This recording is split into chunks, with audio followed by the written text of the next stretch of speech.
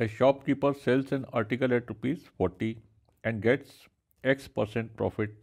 However, when he sells the same article at rupees 20, he is incurring same loss.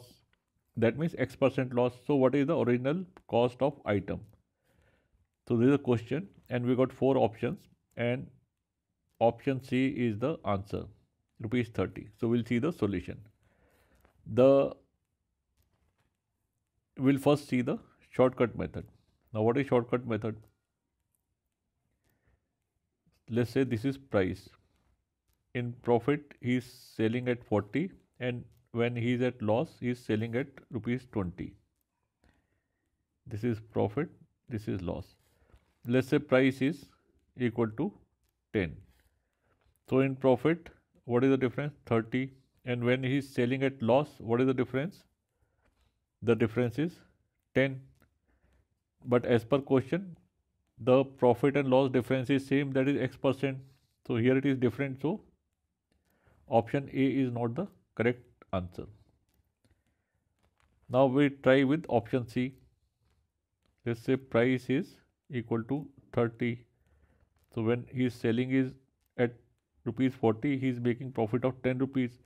And when he is selling it at rupees 20, he is making loss of 10 rupees. So both are equal, hence option C is the correct answer.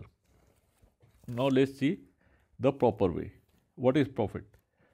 Profit is total sale price minus price divided by price. This is profit.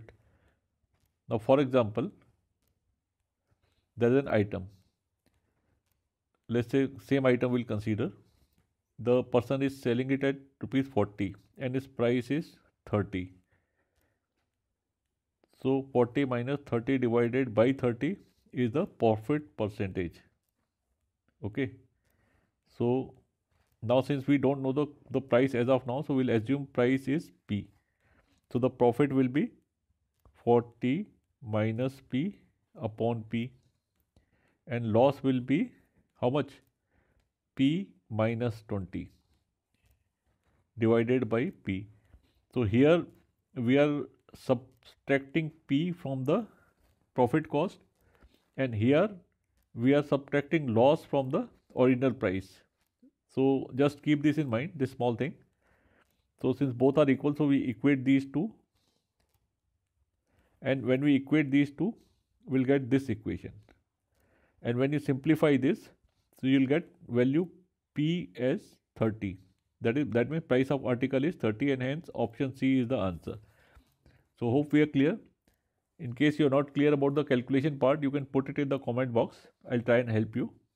So thank you very much.